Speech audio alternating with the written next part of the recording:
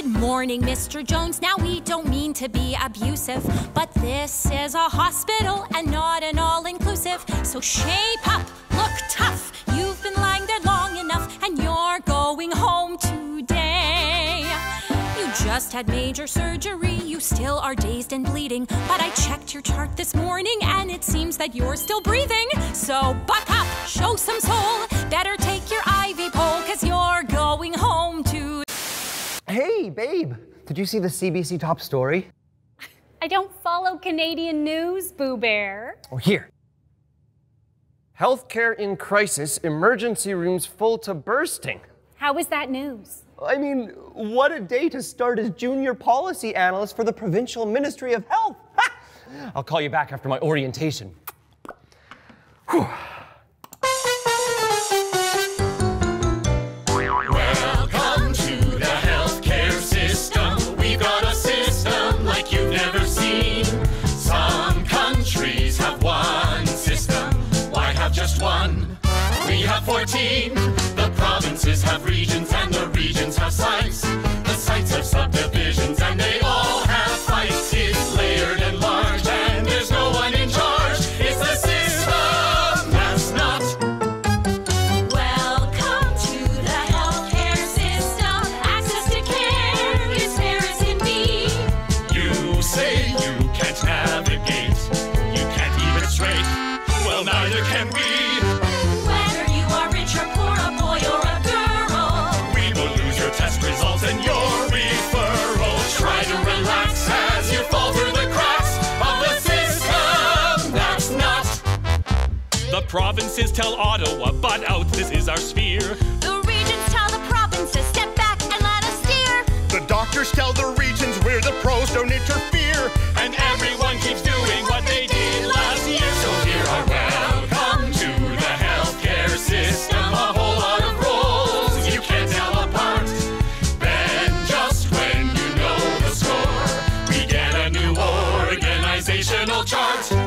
When it's really bad, we add a manager.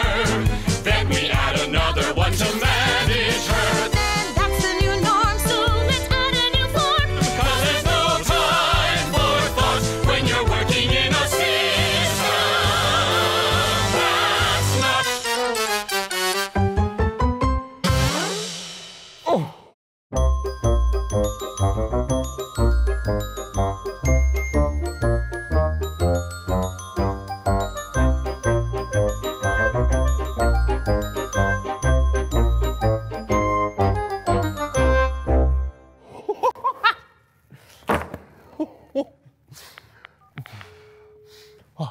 How was the orientation? It's more like a disorientation. Bunch of clowns, Boo. Well, let's not be harsh. If they had it all figured out, they wouldn't need me. That's why they hired a policy analyst. Why did we hire a policy analyst? All the other provinces have one. If we don't get one soon, we'll be left behind. But what does he do? Well, when we make a decision, he can tell us why it was a good idea. Would you like to meet him? I can invite him to our integrated access and flow meeting. Yeah, I want to see what we're paying for. Oh my gosh, I just got invited to a meeting with the deputy minister. Way to go, chicken nugget. You are gonna fix that crisis and then you're gonna find a job in America, closer to me. I haven't stopped applying, Tater Tot, but this is exciting. After all those years of grad school, I finally get to do something important. Oh, I've got a meeting across campus. Catch you later, Boo.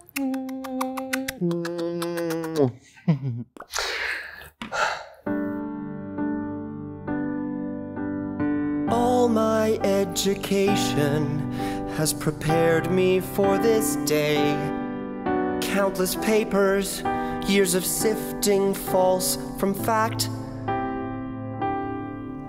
Every chart and quote and reference is suddenly of consequence, for the government needs evidence to act. And I can save the system. I can turn this ship. I can write key points for those who don't read past the paper clip. And my report will never gather dust on some someone's shelf. For I can save the system from itself. I'll spend hours poring over every policy. Some may think it's boring, but that's why they need me. For I will save the system. I will reach my dreams. I will interview the frontline staff and analyze the themes. Then I'll speak truth to power, and power will make room. And I can save the system from its doom. Even if I have to spend my life on Zoom.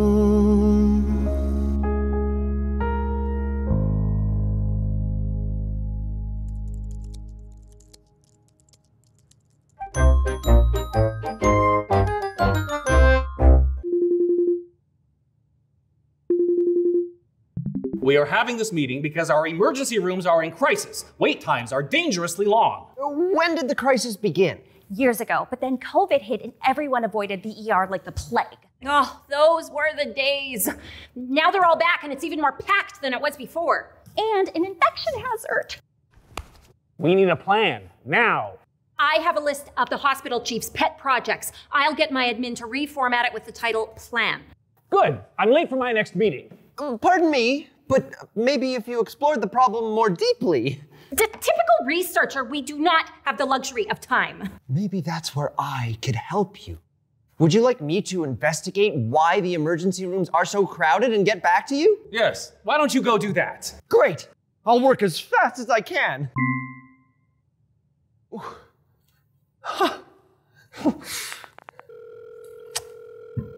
Schmoopsie!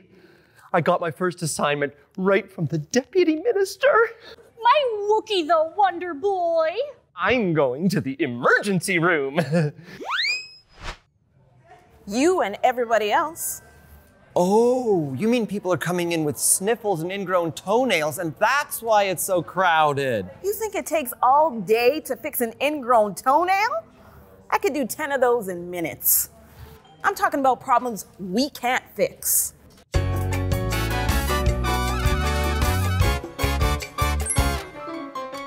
Hey, young man, come here often. Seems to me like every week or two you stop in. Finish your prescription, but again you're coughing from sleeping in the snow.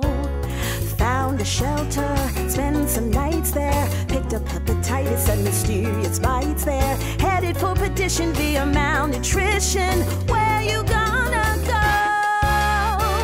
Right here. Come in, come off the street. Get patched up, rinse, repeat. You're in a jam, take an ambulance down. We'll cover every cent, just not your food or rent. Come once more through the revolving door, 'cause it's the only game in town.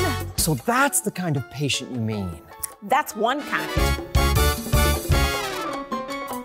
Hey, Grandma, you're not coping. Good for you, you found a door that's always open. Feeling weak and dizzy, maybe something's broken. You'll be moving slow. Home care's maxed out, daughter's burned out. Doctor's on vacation, that's the way it turned out. Can't take a rain track when you're a train wreck.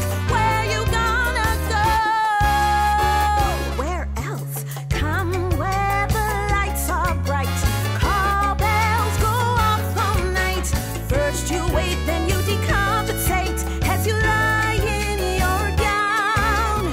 You may not have dementia, we'll still disorient ya. Serious, you'll be delirious, but it's the only game in town. You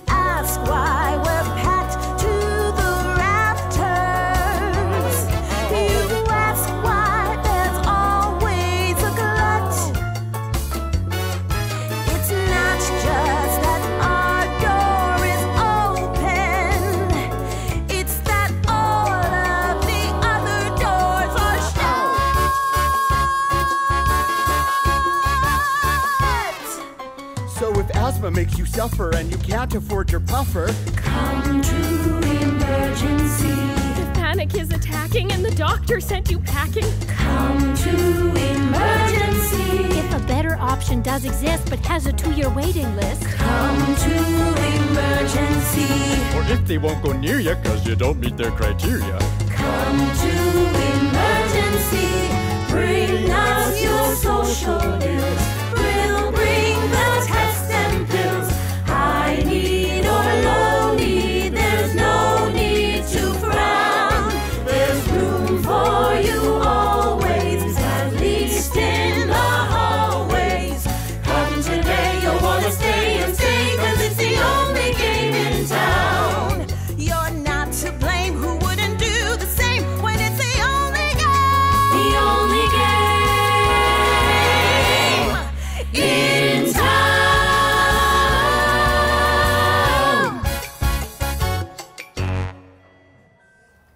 The doctor will see you now.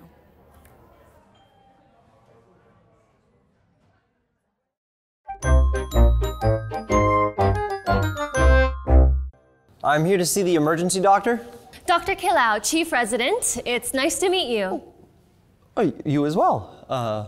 I'm Larry. I'm trying to find out why the ER is so crowded. I've been hearing it's full of people you can't help. It's incredibly frustrating. Then there's the people who do need hospital care, but I have to send them to 5 consults and 10 tests before anyone will admit them. And what is the point when the wards can't take them anyway? What do you mean? Half my emergency beds are filled with admitted patients. We have to decant them to the inpatient wards. Decant?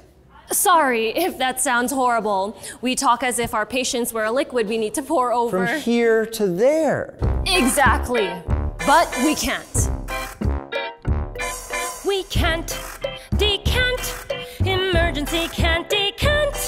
We're hanging on by the thinnest threads, but all the wards say they've got no beds. We can't decant. Those patients waiting in the waiting room are at the risk of harm. Sometimes we pull the fire alarm, but still it seems that no one cares. They say you can't just let admitted patients sit there in the halls. So we don't admit there in the halls, or we fit them in the halls upstairs. Why are the inpatient wards using hallways? Ask one of the nurse managers. Excuse me, why are these hallways full of patients? These aren't hallways. These are alternative care spaces. Okay, why are these alternative care spaces full of patients? We can't decant. The hospital can't decant. Just show me any 2-foot square space. I'll show you an alternative care space. We can't decant. There's patients waiting for a nursing home who sit here by the week, and those whose needs are more unique. Well, that kind leave me close to tears all day. I phoned around and found there's nowhere you can fit someone who just fits someone. One little nibble and they stay for years. Why don't the nursing homes accept more patients? Talk to them. And don't forget home care.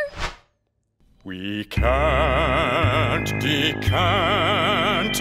The nursing home can't decant. For I can give you my word wholehearted.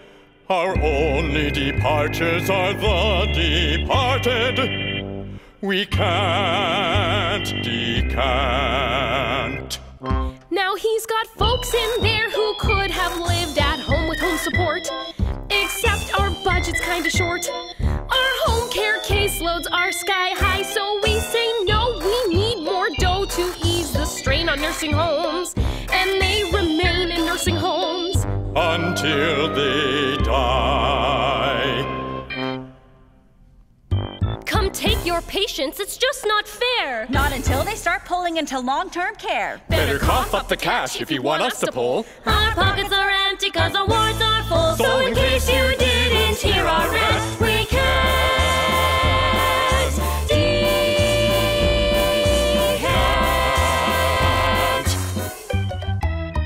We can't.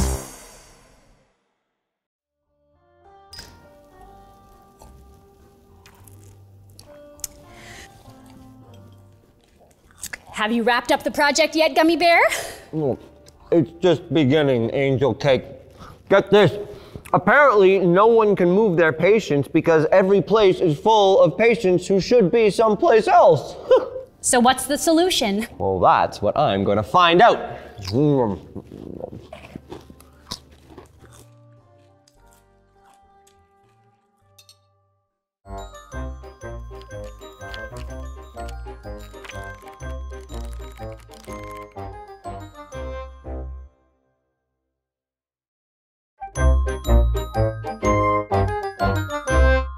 Hi, Milkshake, it's me, returning your call. Which one? Today, yesterday, the day before? I'm sorry, Pudding Pop. I've just been swamped researching how to unclog the hospitals. Listen, Captain Crunch, you are wasting yourself on that government gong show. There are dozens of corporate jobs out here. I mean, you could actually be achieving something. What? Helping millionaires get richer? Gee, that sounds meaningful. What's meaningful about banging your head against the wall? You've got to remember that people's lives are at stake. Did you remember it's my birthday on Friday? Oh, no, I lost track. Okay, well, I'm having a party, and you're gonna call in, right? Oh, yes, I wouldn't miss it. And then we're going to party like it's 4:45, yikes! I'm gonna be late for my meeting with the hospital president.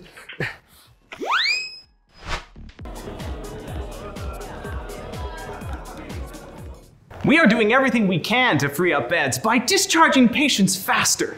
We have discharge checklists, discharge charts, discharge boards, discharge rounds, and a utilization management tool. And somehow we just can't get the staff to focus. So we hired a flow nurse. She's our most valuable player. And what's her role? If a patient has stayed here too long, she kicks them out. I mean, she gets them home. But the nurse manager said the ones who stay too long have nowhere else to go. Who exactly is she getting home? Good morning, Mr. Jones. Now, we don't mean to be abusive, but this is a hospital and not an all-inclusive. So shape up, look tough. You've been lying there long enough, and you're going home today. You just had major surgery, you still are dazed and bleeding. But I checked your chart this morning and it seems that you're still breathing. So buck up, show some soul. Better take your IV pole, cause you're going home today. We ensure the I's are dotted and all the T's are crossed. We manage your utilization and we calculate the cost. We've got no time to treat you, so you might as well get lost and help reduce the average length of stay. Sad to have to rush you out, we know just how you feel. But if you stick around too long, you'll get C. difficile. So no harm, no prob, recover somewhere else, you slob. You're going home today. We're packed with folks in wheelchairs whose houses don't have ramps. There's no room at the nursing home, we can't get rid of Gramps. At solving complex problems, we are really not the champs. So you're the kind we send upon their way.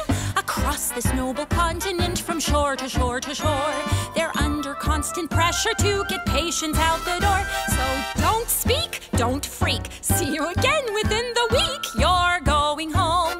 You're going home. You're going home today. So that's the solution? Just booting patients out? Well, if primary care doctors did their jobs, maybe we'd wind up with fewer patients here in the first place.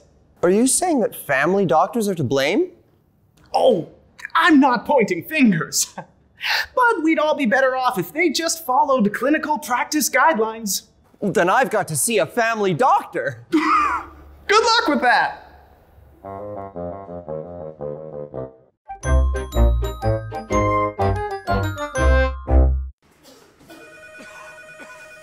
I'm here to see the doctor. Take a number. I'm investigating quality of care.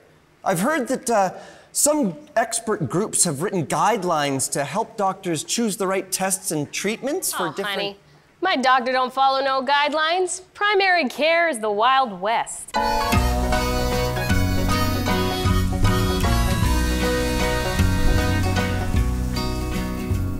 Oh, once had some chest pain and my doctor got bent.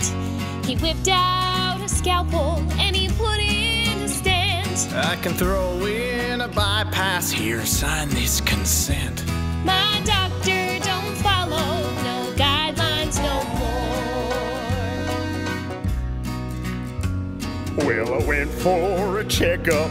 I thought I was fine, but she wrote me prescriptions about 29. Now I'm out for a free cruise from GlaxoSmithKline. My doctor don't follow no guidelines no more.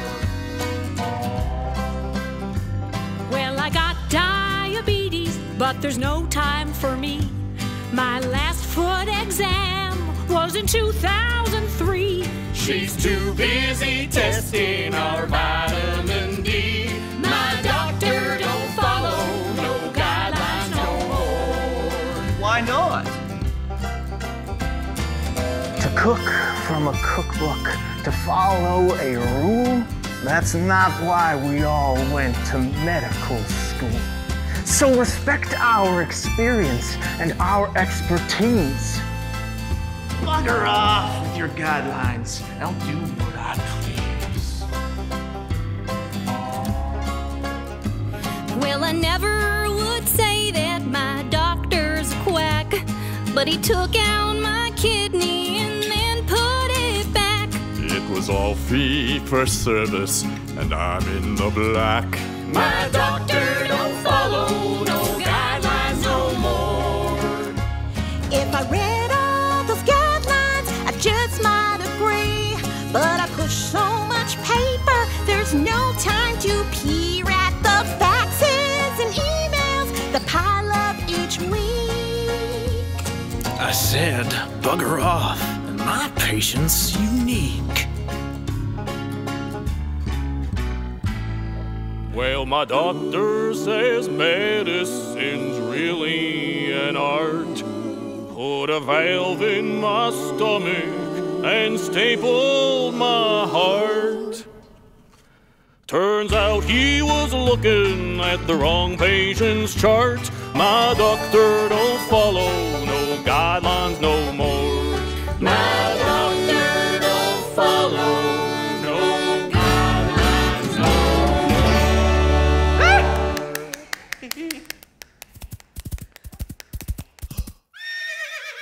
Are you a doctor? Nope, I'm an American. I'm here to see the doctor. Maybe you could tell me if things are different in the States. Does your doctor follow guidelines? Oh, I once had a headache, so the doctor I've seen, he gave me a PET scan, but it came out clean. Then he gave me 2 more 'cause he owns the machine. My doctor don't follow no guidelines no more. My doctor don't follow no guidelines no more. Thank you so much for your time. I can't wait to tell my girlfriend that we talked about the American healthcare system. Well, she's American. I missed your party! Oh no! Wait a minute. Guidelines are not the real issue. Unwarranted deviation from guidelines is just one aspect of a fragmented system. The real issue is that primary care is the Wild West. A lot of autonomous individuals doing their own thing, not prepared to answer to any central authority. So, how do we coordinate a system response to emergency crowding if a key player doesn't see itself as part of the system? Hey! And another lady! thing, most doctors are nothing like the outrageous caricatures presented in that song. What the hell? But what is more, Who let her in guidelines here? were never meant as a substitute for clinical judgment. Not every guideline is legitimate or appropriate. Clear the set! We're trying to shoot a musical here! Policymakers bear a lot of responsibility for the dysfunction in primary care.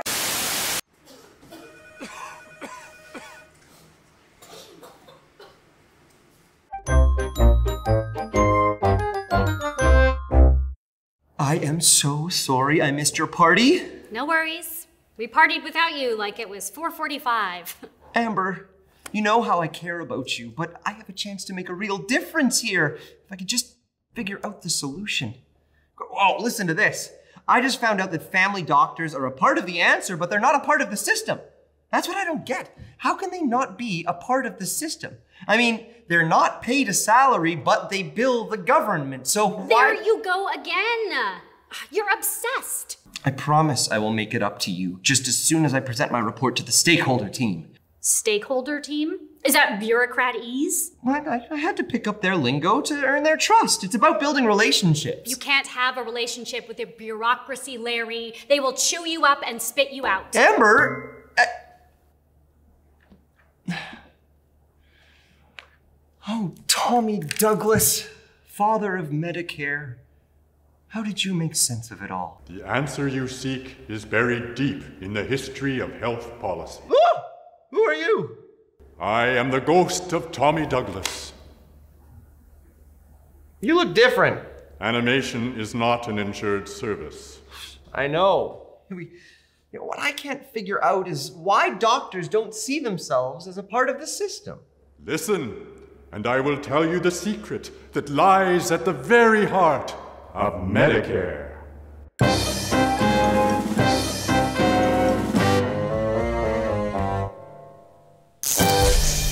Canadians hold Medicare sacred, just like hockey and Timmies and Beavers.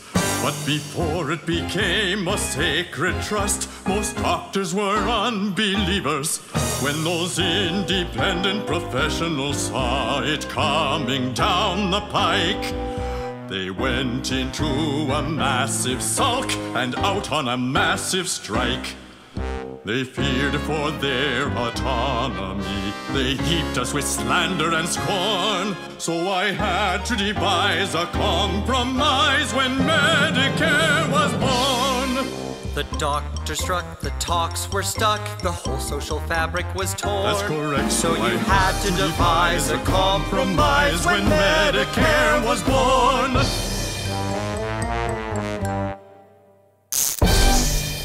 We could not move without approval from this most formidable player. But they would not bow till we disavow any use of our power as payer. So to each good doc who voiced their shock at this putative power grab, I gave my assurance we're just the insurance. We just want to pick up the tab. We'll pay you fees for whatever you please. Authority we have forsworn. Such was the size of the compromise when Medicare was born.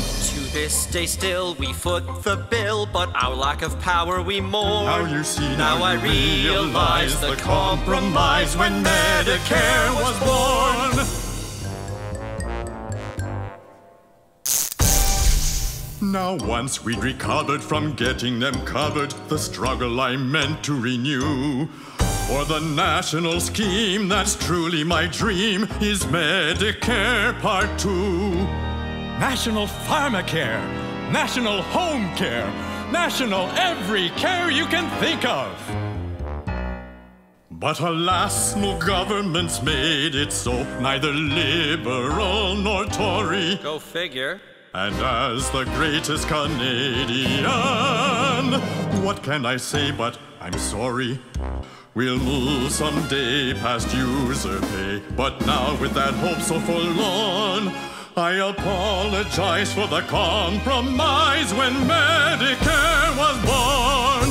Perhaps someday the docs will sway, but till that most glorious morn, we apologize for the compromise when Medicare was born. We apologize for the compromise when Medicare was born. Well, no wonder the system is so scary. It's the ghosts of negotiations past. And I didn't even mention federal, provincial, territorial negotiations. And don't get me started on the hospitals or the nursing homes. What we call a system is more like a collection of haphazardly assembled parts. That's it. That's why the healthcare system doesn't fit the needs we see today. It was never designed to. It was never designed at all. Then we have to design it. Do you think we can do it? Courage, my friend. 'Tis not too late to build a better world.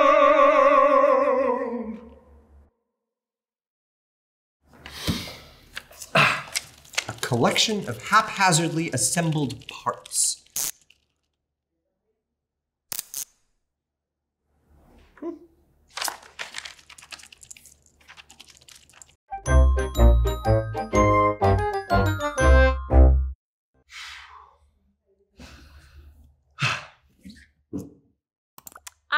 Larry, are you ready to present your report?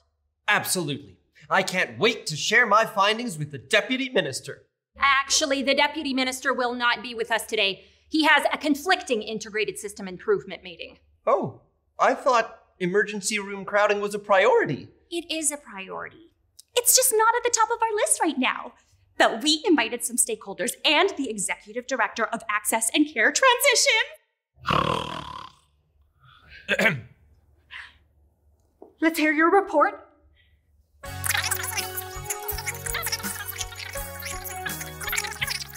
It won't be easy or quick, but as long as we expect the emergency room to be all things to all people, it will be crowded all the time. We need to redesign the system so that the services fit the population's needs. Thank you, Larry. And thank you, stakeholders. Now, down to business. What are other provinces doing? Is there a cost-free option? What if some people don't like it? What about all the strategies that we already have in place? Are you saying you need more knowledge or more resources, or you just need to keep doing what you're doing? Yes. We don't know how to do it, and we can't afford to do it, and we're already doing it. So your report is great, but we don't have time to read it, and we've already read it. And it's nothing that we didn't know. And open to debate. Incremental progress of 10 looks like standing still. But if we didn't toe the line, we'd have to foot the bill. What? We can't commit to action. We've already taken action. Which the minister would never allow. Because we don't know how to do it. And we can't afford to do it. In point of fact, we're doing it now. Now let me get this straight. You say you don't know how to do it, and you can't afford to do it, and you're already doing it, but it's complex and slow, but you don't have time to do it, and you're not allowed to do it, yet somehow you say you're doing it. Am I right? Well, yes and no. We've achieved so much already. Doesn't seem like much at all. Well, you can't expect results so soon. Oh, from a team so small. That's why we're not the ones to do it, but nobody else can do it. So don't ask us why we haven't begun. Because we don't know how to do it, and we can't afford to do it. We're not allowed to do it, and we're doing it. And we're done. No. Hey, Sugar Pop. So, I hit a brick wall with the bureaucrats. You were right. They're not going to change anything. Oh, what a shock. But it's made me realize what's really important. Us. I'm going to dedicate all of my time to finding a job near you and... Larry, there's something I have to tell you. What? I met a CEO. Oh, that's great. Maybe you could get us both jobs and then... Oh, no. Oh. You mean... Yeah. When? While you were keeping me waiting. Look, I am sorry to have to do this on the day that your big report flopped. Goodbye, Larry.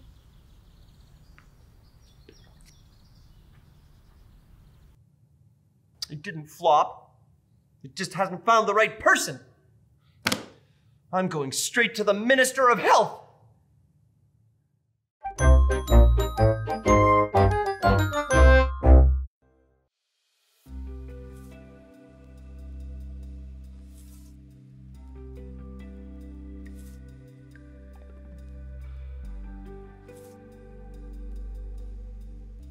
And that's how we're making life better for ordinary people and families.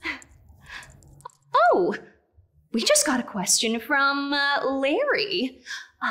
Have you had a chance to look at my report on emergency room crowding?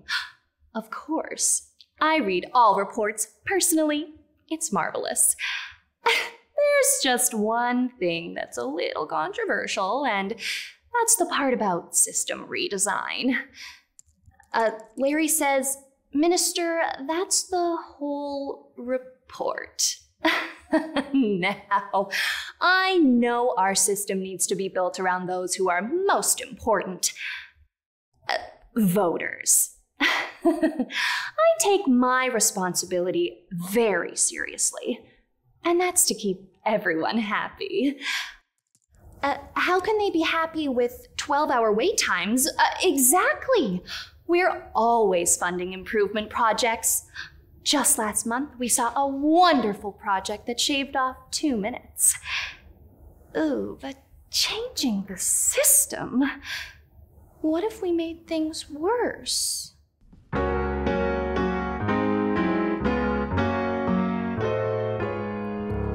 I've always maintained it behooves politicians to learn from our stakeholders, partners, or both.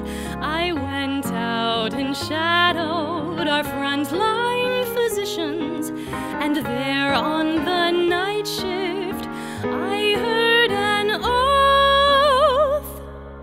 The Hippocratic Oath. First do no harm, then do no harm. Keep on not doing and cause no alarm. If you're decisive, it might be divisive, so focus on doing no harm. Larry says, are you saying you make no decisions? How could you think that? There's some things that we've had no trouble deciding, and our record should silence the nitpicking snobs. There's a new MRI machine in every swing riding, and our other priorities include saving jobs. Like mine. First do no harm, then do no harm. Fund pilot projects and don't bet the farm. If it's only a pilot, then who can revile it? For clearly it's doing no harm. Former Premier Fred Flinders, he fired 400 physios. He fired 400 physios just 15 years ago. Now if ever the voters seem less than inspired, I just haul out those physios that Fred Flinders fired. And I first do no harm, then do no harm. You do it too, and we'll go arm in arm. We'll regain our sense of mission when we're back in opposition. But until we're defeated, we'll run on all the things we haven't done. There are so many. Yes, all the harm we haven't done.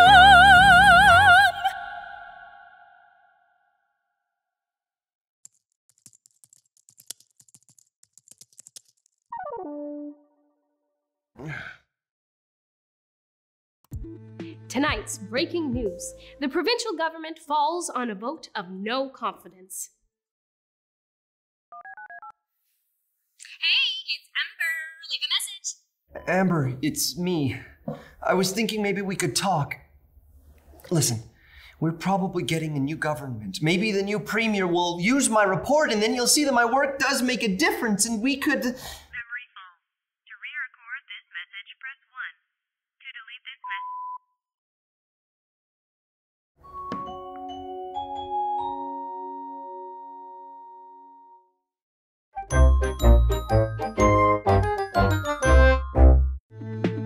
After last week's dramatic election upset, our new premier is giving his first press conference. I'm here to fix healthcare by running it like a business.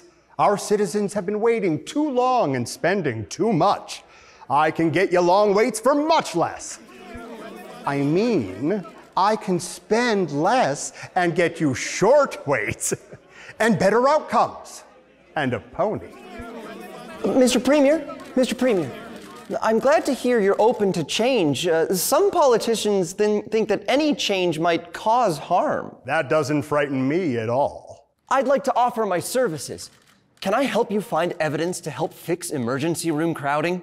The hospitals are already fixing that. I've made sure of it. Oh, how did you do that? I told them, failure is not an option.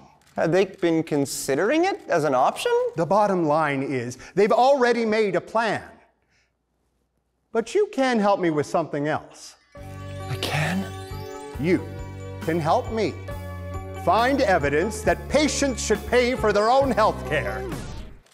You want me to find evidence for private health care? If we had a thriving private market, it would take the pressure off the public system. We'd have short wait times and money to spare. But, Premier, the evidence says a private market would undermine the public system. It wouldn't magically create more doctors and nurses. It would create a two-tier system where the rich jump the queue while the rest of us wait. And studies have found that private companies cherry-pick the healthy patients and skimp on quality and run up huge administrative costs. Now look here, young man. You might have read some studies, but I read a Fraser Institute report. You read one report advocating for a parallel private system, and I didn't just read it. I tested it in my personal life. In your personal life? How?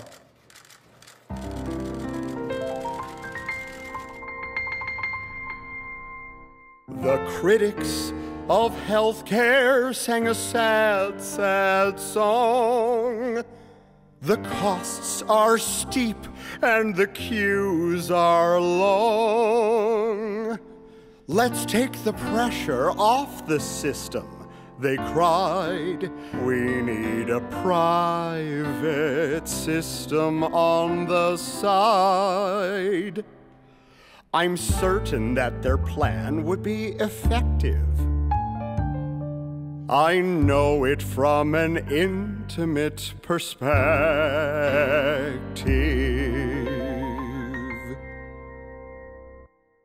Sometimes I have an affair to take the pressure off my marriage, 'cause my marriage needs a brand new lease on life.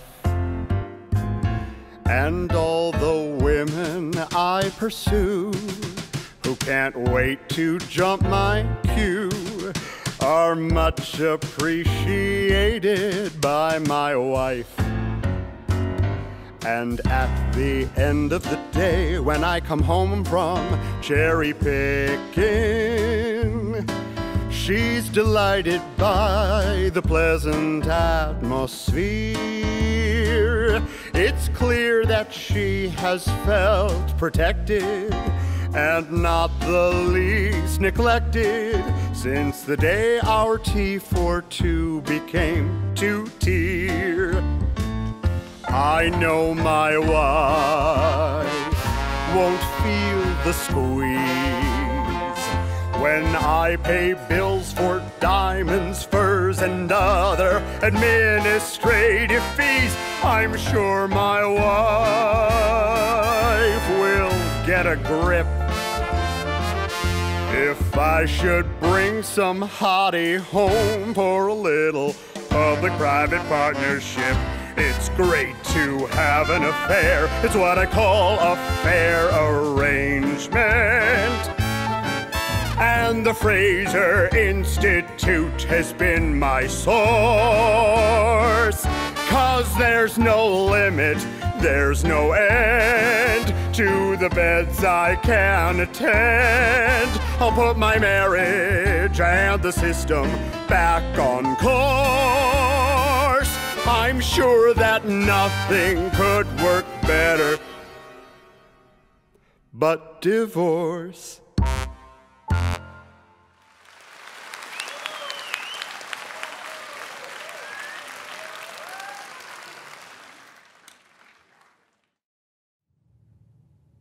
Amber! No.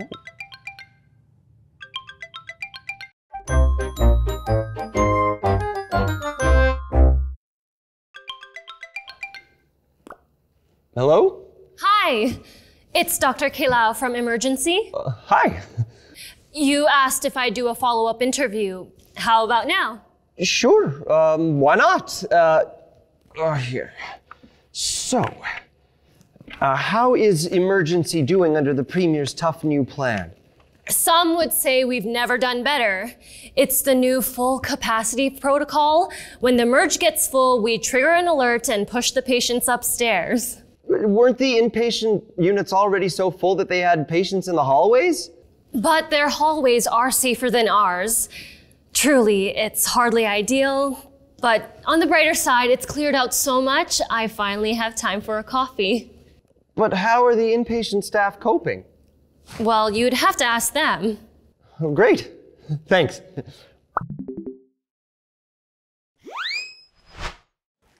We are doing everything we can to deal with the influx of patients. We've even instituted a 9 a.m. bed meeting for all the unit managers to sort it out. Doesn't that take valuable time? 20 minutes, tops. It's so short, in fact, that sometimes we need a pre-meeting to prep and a post-meeting to decide what gets escalated to the regional call at 11 and the provincial one at 12. But it's working! Sometimes we don't even need the 3 p.m. bed huddle. And how often are the units over capacity? Always.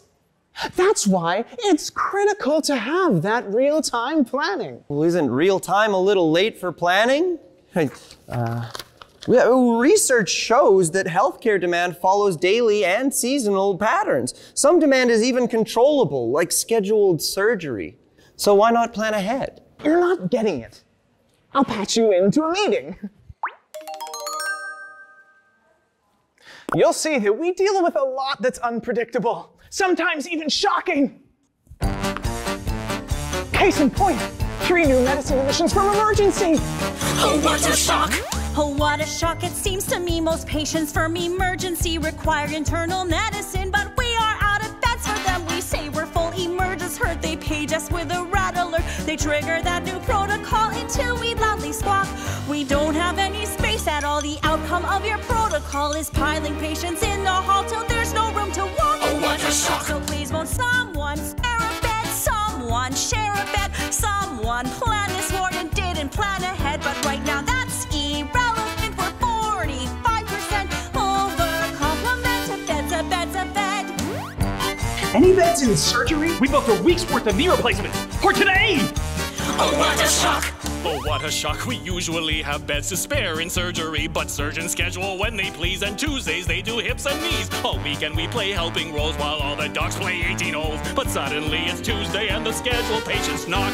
We scheduled them, but we're aghast. We simply can't provide a fast elective total arthroplasty when we're chock-a-block. Oh, what a shock! So please won't someone spare a bed? Someone share a bed? Hips and knees need expertise, but now we're in the red, so make it pediatric, geriatric, psychiatric, bariatric, if it has a mattress and it has a bed.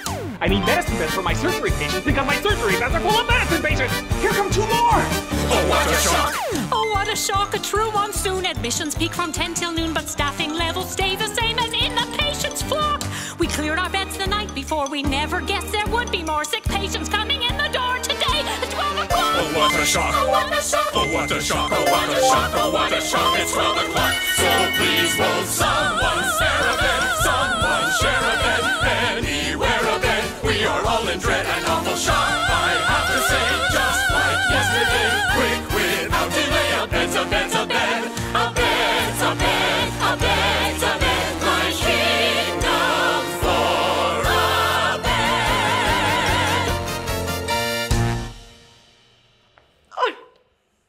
There's no way you could keep up the pressure forever.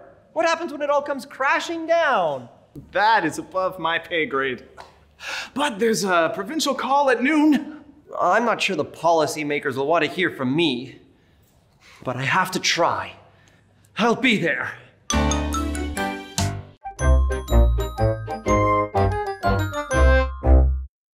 We just piloted our new form for the bed meeting, and Forgive me for crashing your meeting, but I couldn't sit idly by while your hospitals are in chaos.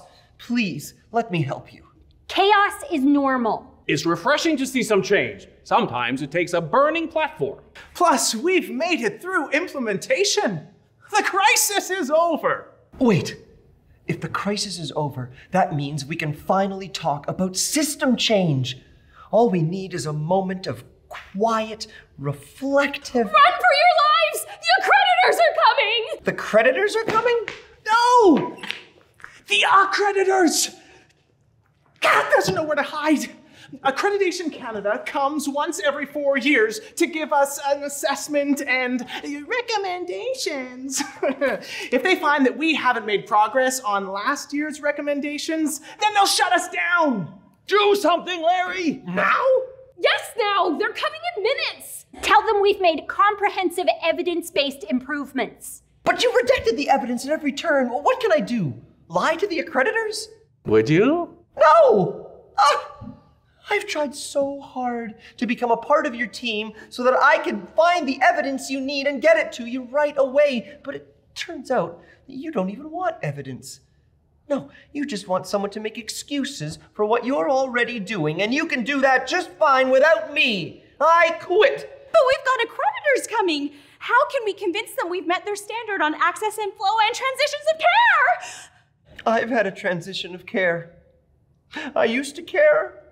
Now I don't care. Oh, come on, Larry.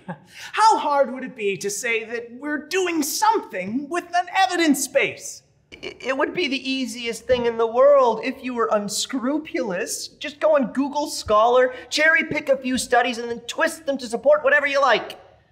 Could we pretend there's an evidence base for anything? Well, sure, you could.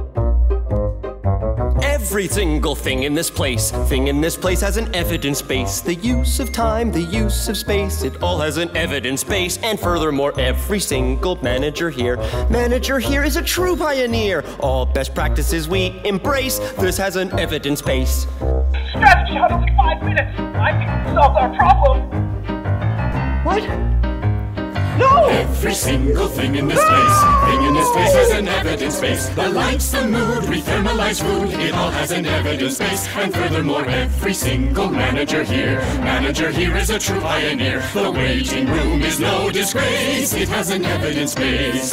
We have done so well, the censors will survey our work with pride. Hundreds of Purell dispensers, don't pull the lever, there's nothing inside.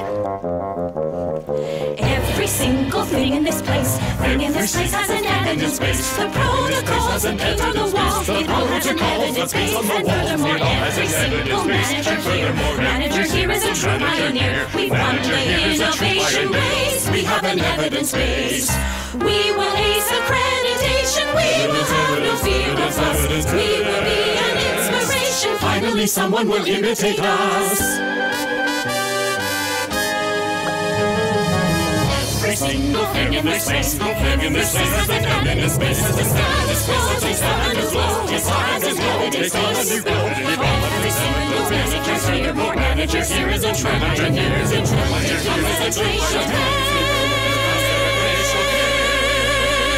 case. But that's incidental, cause it's incremental, and that has an evidence base.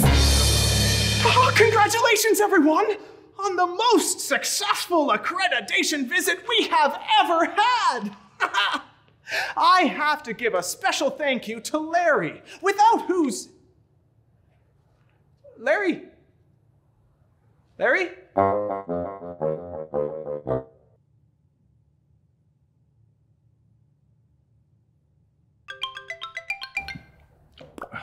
Dr. Kaylau. It's Lily.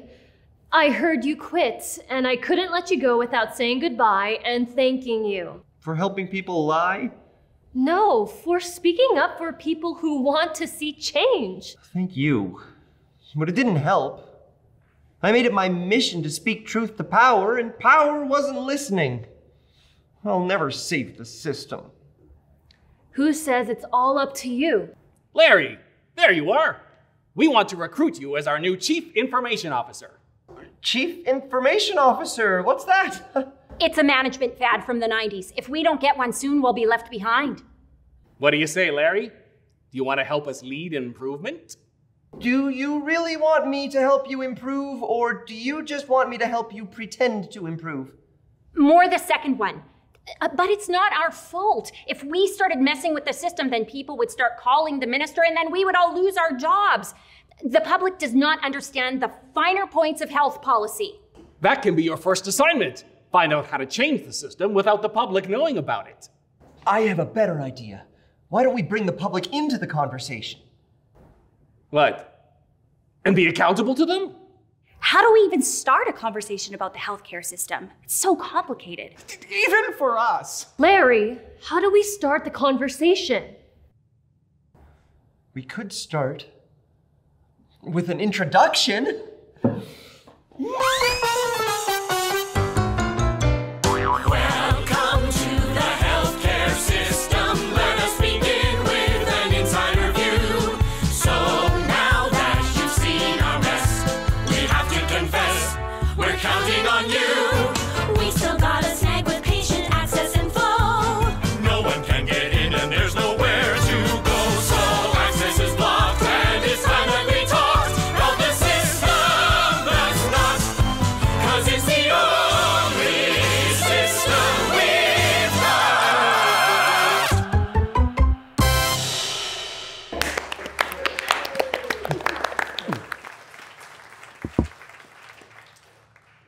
You still want to go for that coffee? I'd like that.